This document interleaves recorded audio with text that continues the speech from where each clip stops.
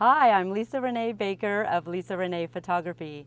Thank you for joining us again today for our series of do's and don'ts of photography and how to prepare for your photo session. Today I have my sister Sylvia here as my model. We're going to talk about photographing a family member and getting her in the best lighting. This is the don't lighting of photography. Aren't you feeling a little uncomfortable with this bright sun? I feel like I'm squinting. It doesn't feel like it's a very flattering light at all. Yeah, she's squinting. She's got shadows from her eyelashes, and we have shadows just not falling in the right places. So what we want to do is we want to find a better location to photograph her and get a more flattering picture. So this is definitely the don't lighting.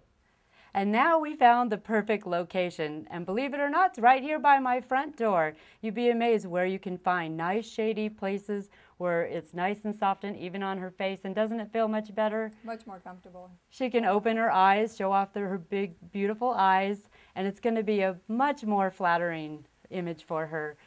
By the way, if you have a tip that you want me to cover, please feel free to contact me. I'm Lisa Renee. Thank you for joining us today.